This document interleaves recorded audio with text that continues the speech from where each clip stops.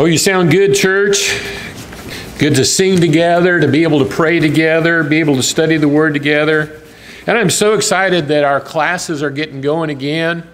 And let me say, if you are not part of one of the Bible classes, you really need to change that, because we have excellent Bible class teachers. Excited to hear that we're going to be starting up new classes on Sunday mornings. And so get yourself down here at 9:30 and get yourself to Bible class. You'll be so glad you did. Come on Wednesday night at 7 and come to Bible class. And you will be grateful that you have. We have very good classes. Our teachers put a lot of effort and energy into it. They enjoy teaching. And you can really tell by the way that they present that. So make sure that you do that. I want to mention another source. I have my BibleTalk.tv shirt on that represents BibleTalk.tv. Mike Mazzalongo was the one that started BibleTalk.tv many years ago. He has struggled some in his health, but he is feeling better. I talked to him last night and asked him if he would come and talk. He hasn't been here in a while, but he is going to come. He said he can come on the 24th on that evening, which is 3 weeks from now. And so I want to encourage you to be here for that. That is a great work. If you haven't looked that up, BibleTalk.tv is a great resource of classes, of sermons, of devotionals. And so hop on that website when you get a chance. I have a class on there. My Reaching New Levels of Faith class is on there. And the first class has over 40,000 views, which is astounding to me. I've been teaching Reach New Levels of Faith for over 30 years. I've not taught it to 40,000 people. And it's been on their website for 7 weeks, and 40,000 people have jumped on and watched that class. So it is a tremendous work. It is reaching a lot of people in a very positive way. And so make sure that you look that up. Your outline is upside down in your bulletin. So pull it out and turn it over. They didn't get it put in there right, but the first class that we're going to be talking about, our first sermon, is going to be Embracing Generosity.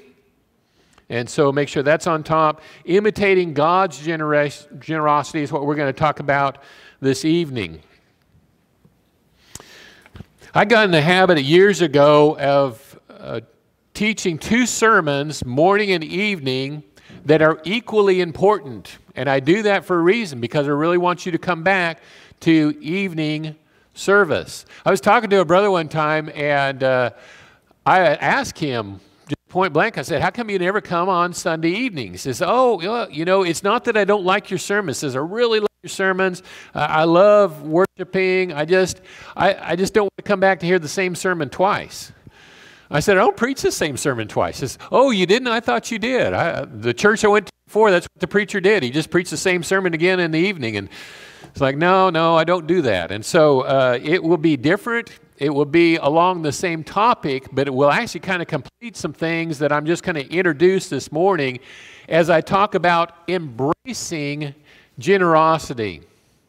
I'm going to teach you what generosity is today. I'm going to show you what the Bible says that it is, and we're going to look at probably the best example in the Bible of generosity in Mark chapter 12. You can be turning there. But when I'm done, I don't want you to shake hands with generosity. I don't want you to pat it on the back. I want you to embrace it. I want you to listen to this example and say, yes, that's what I need in my life. That's what I want to become. I want to be known as a generous person. So let me ask you this before we get into it. Do you have that reputation already? Maybe you do, and God bless you if you do. But if I ask several people around you, do you think so-and-so is a generous person? Would they say, oh, yeah, they are? Or would they say, are you kidding? You know, no way. Generosity is a godly quality that every Christian should have. If we're going to strive to be like Jesus, he was generous. Some would say to a fault, although I question the logic of that, how you can be generous to a fault. And when you really understand what generosity is wanting to do right by all people. It is selflessness. It is putting others first in everything you do. Normally we think about giving, and we are going to talk about giving today, but it's far more than that. To be a generous person means that you care. As you're turning there to chapter 12 of Mark, if you're not there already, and we'll get into our first point here in just a second. Jesus was frequently in the temple. We forget that Jesus was a Jew. As he was introducing Christianity, he was Jewish. He grew up in a Jewish home. He was practicing Judaism, and he would frequently go down to the temple there in Jerusalem. Many times he was teaching. Many times there would be people around him, and he would be instructing them. But in Mark chapter 12, he's not teaching. What he's doing is he's sitting, and he's watching. He's in the court of women, is what we call it, the outer court. And in the court of women, there were 13 upside-down trumpets. They're kind of metal vases, I guess is how you would describe them. And that's what they would use to collect money. People would go by, and if they wanted to make a free will offering, they would put that in one of these trumpets. And the reason that they were shaped where they were narrow at the top and wider at the bottom is because it made more noise when you put the money in. And people were more likely to give because they liked that sound. It's like, you know, that little thing at the that you see sometimes in the mall that you put your coin in and it rolls right around until it goes down in the hole? Why do you keep doing that? Because you like to watch it roll around until it goes down in the hole. You don't even think about it. You're not getting that out again, you know, but you just love doing that, and so you just keep doing it. Well, that was kind of the same principle here. They loved the noise as their coins would jingle as it would go down inside of these trumpets. So that's the background of Mark chapter 12. We see in verse 31 that says, "And he," this is Jesus, "sat down opposite the treasury, and he began observing how the people were putting money into the treasury, and many rich people were putting in large sums." So point number one, and we're just going to look at text first. We'll get to takeaways in a little while, but just looking at text, number one, Jesus was watching people give. And what does that tell us? Generosity is something that Jesus watches for. Just kind of picture that. He's not teaching. His disciples were with him. We'll find that out here in a minute. But basically, he's just sitting there and just kind of studying things. And he's just watching. And he's watching the giving. Why would he do that? Because generosity is important to Jesus. He's just watching these people go by, and they're putting in their money. And some of them are putting in large sums of money. But that did not impress Jesus. It impresses us. You know, when this number down here at the bottom, when that's big, we say, "Ooh, wow, that's great." And it is great because that goes to a good work, a good cause. But it wasn't amounts of money that really impressed Jesus. People were giving large sums. It's okay, that's cool. You know, I'm glad they're doing that. But it didn't really perk his interest all that much. Number two, Jesus noticed a person, though, that nobody else was paying attention to in verse 42. It says, "A poor widow came and put in 2 small copper coins, which amounts to a cent." Eddie gave an explanation of how small. It would be equivalent to somebody coming up and putting a penny in the offering. You know, something that I found walking to the church building today. I see pennies all the time. I pick them up. They're hardly even valuable enough to pick up. I mean, I get more excited when I find like a nut or a bolt or something. Those are worth more, right, than a penny. But yeah, it just a penny, just putting in a penny. We wouldn't think anything about that.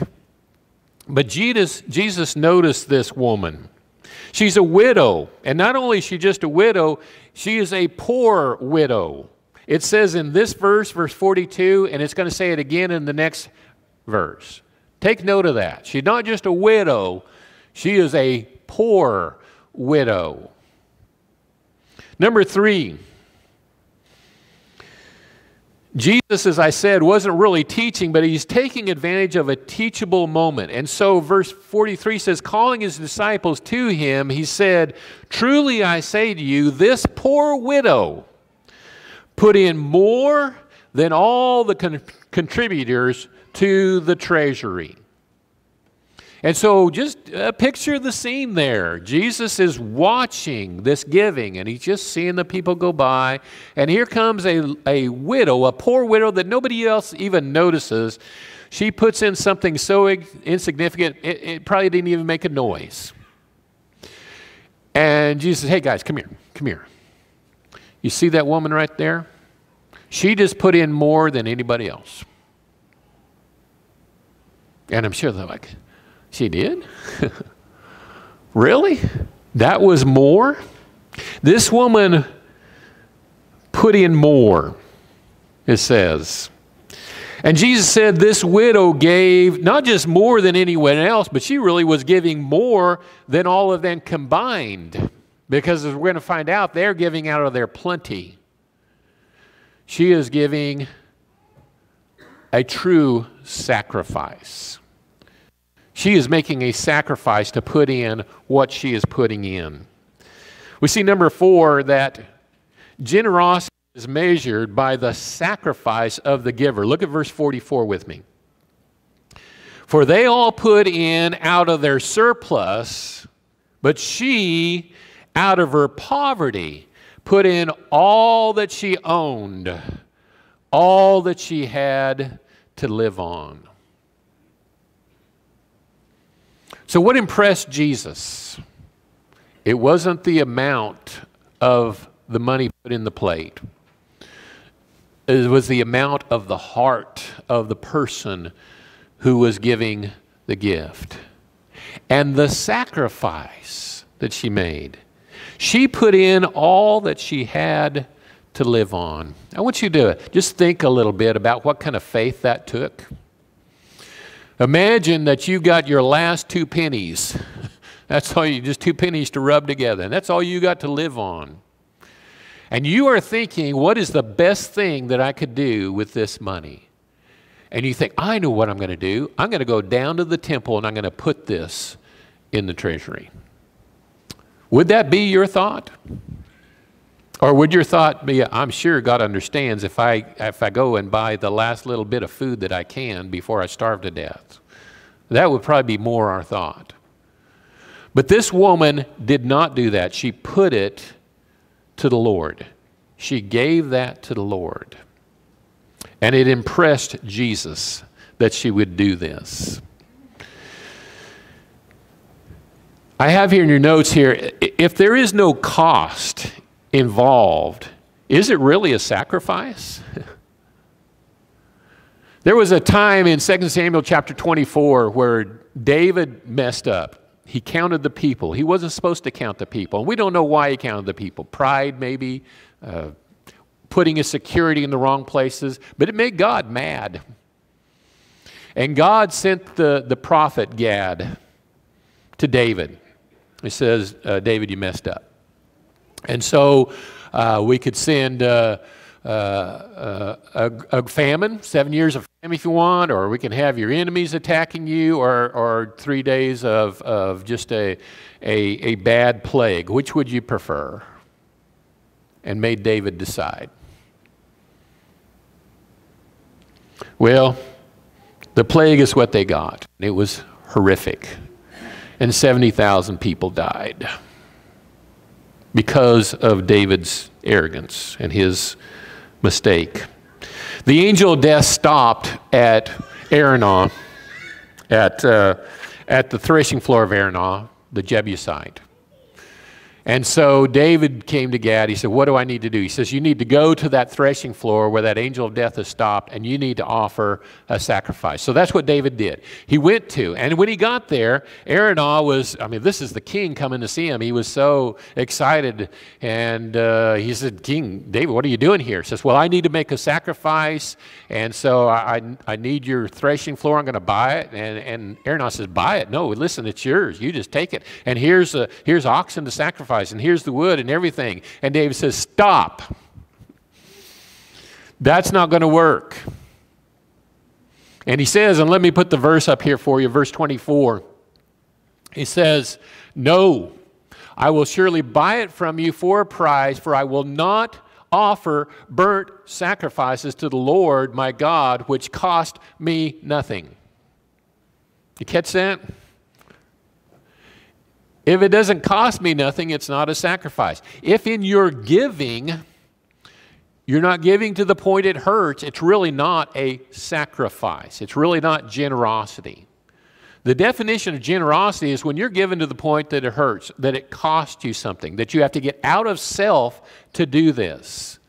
And again, I'm talking about more than money, but it starts here. It really does. This is the best place to learn how to give. This is where I learned, is in the offering. That's where you learn how to be generous. You need to learn how to be a cheerful giver here, and then you can do it in other aspects of your life.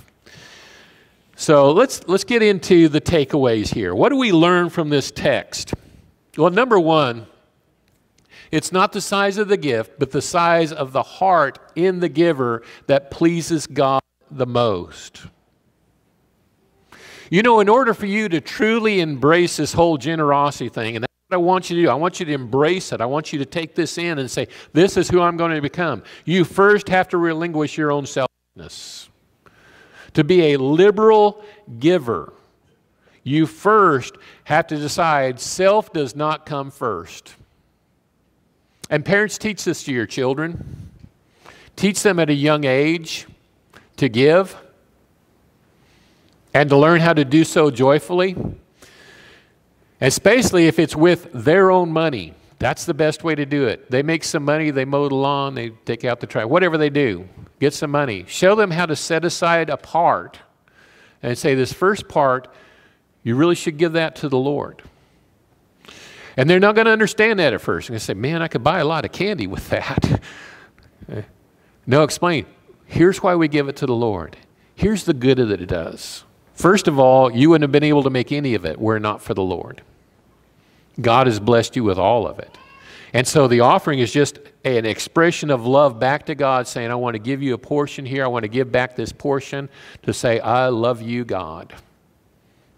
And here's my expression of that. We think about money in such a worldly way. And we do it such a disservice because we don't think about it the right way. You know, unbelievers, they handle money in a particular way, right? There's a way that they use money. And if the way they use money is no different than the way that you use money, what does that tell you? Really, what does that tell you? We should not think about money or use money the same way as the world. It should be different to us because of our faith, because of our belief in God. We approach it as a different animal than what the world thinks of it as. Number two, this example is in God's Word because people erroneously believed back then, as we still do today, that generous is something you become after you get money. I used to think that. Well, after I'm making that 6-digit salary, then God, then I'll start being generous. No, it doesn't take money. It takes a decision of your heart that this is what I'm going to do. You start today, whether you're rich or poor or whatever you are. You can start today becoming and staying a generous person the rest of your life. I'm saying you can embrace this right now. Third takeaway. Giving as a weekly part of your worship is the first place to learn generosity. As I mentioned, this is really where I learned it. It was when I became a Christian, when I was in my 20s, and I didn't really understand the whole giving thing, but I was reading the Bible and I was and I was talking to people about it. You know, the first time that I put money in the plate, now I had kind of a sordid background, and I did a lot of things in my college days I wish I hadn't of, but I used to think, how much should I put in the offering? I thought, well, if I was still drinking, here's how much I would be blowing on the weekend. I'll put that in the offering. That's kind of how I figured it out, okay? And that's where I started. And then I learned a little more mature way about doing that. And I learned about maybe giving more on a percentage. I learned that from the Old Testament practice of tithing. Okay? Not that we're commanded to tithe in the New Testament. We're not. But if you give on a percentage of your income, then as your income increases, your giving can increase. And so it's just a good way to do it. Think about that. If you're not giving on based on a percentage, it's a good way to determine how much you're going to give. It needs to be the first that you give. That needs to come out first. A tithe is not a tenth. That's a misunderstanding. It's the first tenth. That's really what it is. It is your first fruits of what you give. In 2 Corinthians chapter 8, we have an example here where Paul had told the churches in Macedonia that back in Jerusalem, they're going through a famine and they're starving. And the Macedonians were saying, well, we want to help. We want to do something. And Paul said, no, listen, you're poor enough already. You don't need to be helping them. And they begged Paul for the opportunity to give. And verse 2 of chapter 8 says that in the great ordeal of affliction, their abundance of joy and their deep poverty overflowed with a wealth of liberality. They gave to help the brethren back in Jerusalem. And by the way, a lot of those brethren some of them were saying, you Macedonians, we're not even sure you should be part of the kingdom. You haven't been circumcised. I mean, that's the same group, and they want to help them out. And they gave liberally. Verse 5 says, and this, not as we expected, but they first gave themselves to the Lord and to us by the will of God. I've thought a lot about what that expression means. They first gave themselves to the Lord. I really think what he's saying is they didn't take away from their regular offering. Above and beyond that, they gave an amount to help with the famine in Jerusalem. They gave themselves first to the Lord and then to us. This is the will of God, because they were being generous. Your offering is a great place to learn how to give, but it really needs to come off first. Let me show you another verse here in 2 Chronicles chapter 31, talking about the tithing, and they'd just been commanded, you need to give this tithe, and here's what it's for.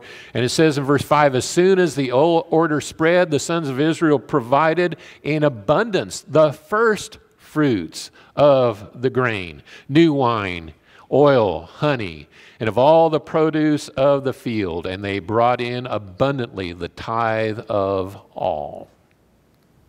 Needs to be the first. If you're visiting, by the way, and you think maybe, oh, this is one of those churches where they talk about money every week, I assure you we don't. But we do talk about it because this is part of our offering. This is part of our worship to God. Our giving is just as important as the singing, as the prayer, as the taking of the supper, the preaching of the word. Each of these things that we do make up our acts of service, our acts of worship to God. Your giving is a part of that, and it is supposed to be an expression of your love for God. But if the way you're going about your giving is, well, we got to get all of our bills paid, and then at the end, whatever's left over, then we'll give it to the Lord. Guess what? If your budget's like mine, nothing's going in the plate. No, your budget's upside down. Okay? You need to turn that around. That needs to come off first. That goes to the Lord. Now, let's see what God can do with the rest of this, rather than what I can do with all of it. You will never regret doing that. I have never regretted writing that offering check. I am a cheerful giver. I love giving. It's the only check I enjoy writing. I might point that out. The others I couldn't care less about. But that one I like to write because I know where it's going to. It's going to God. And it is the way that I'm saying back to God, I love you, God. And I want to be a generous person. I want to embrace this whole thing of generosity. Are you a good tipper? When you go to a restaurant, are you generous in your acts of kindness to other people? Are you generous in your words of kindness to other people? Are you a generous person? One last point here, and then we'll close out. You don't need more money to be generous. What you need is more faith. Now let's go back to our example of this lady, this poor widow. She comes and she puts in everything that she has to live on. What happened after that? We don't know. In your mind, I'm sure you've read this passage before. What scenario have you played out in your mind?